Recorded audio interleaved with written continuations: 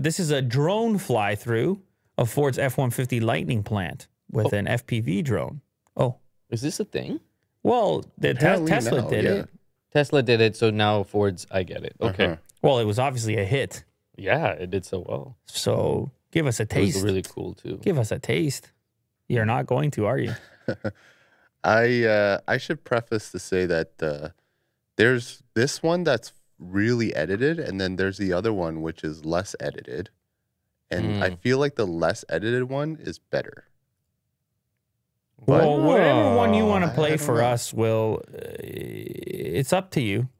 Okay. Well, there's this one. This one's kind of fun. This is, I'm assuming, the edited one, since it's only the scale. This is the less edited one. The scale of these buildings is just bananas. It's like a town in there.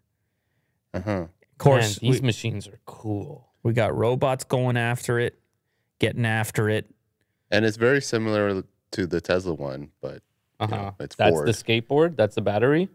Sure looks like it. And you got robots making galore. You got robots making robots. Yeah. And a few people. And robots filming robots. Wow. Making robots. Man, this place is huge. 4 other robots. There's like 7 people in that entire place.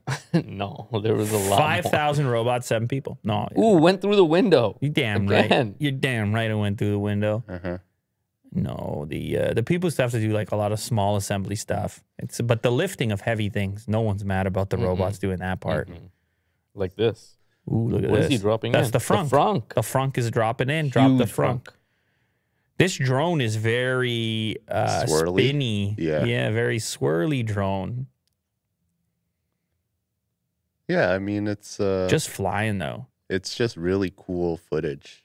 Yeah, no, this pilot is legit. And Ford, too, man. How quickly they were ready. They came out with a... Oh, they have one of those... Same thing. Yeah.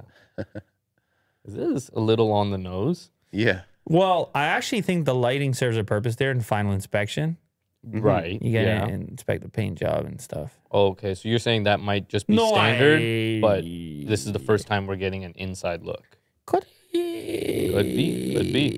Shout out Andre. Appreciate it. Yeah. Very cool. Listen, I'm all for it, Will. I love production, factories, electric vehicles, F-150 Lightnings, Teslas, making things, productivity. It's got all the pieces. Yeah. All the ingredients. That's a soup I'd like to eat. Very well done. I would eat that soup. Yeah. Engineers develop a flexible, paper-thin loudspeaker.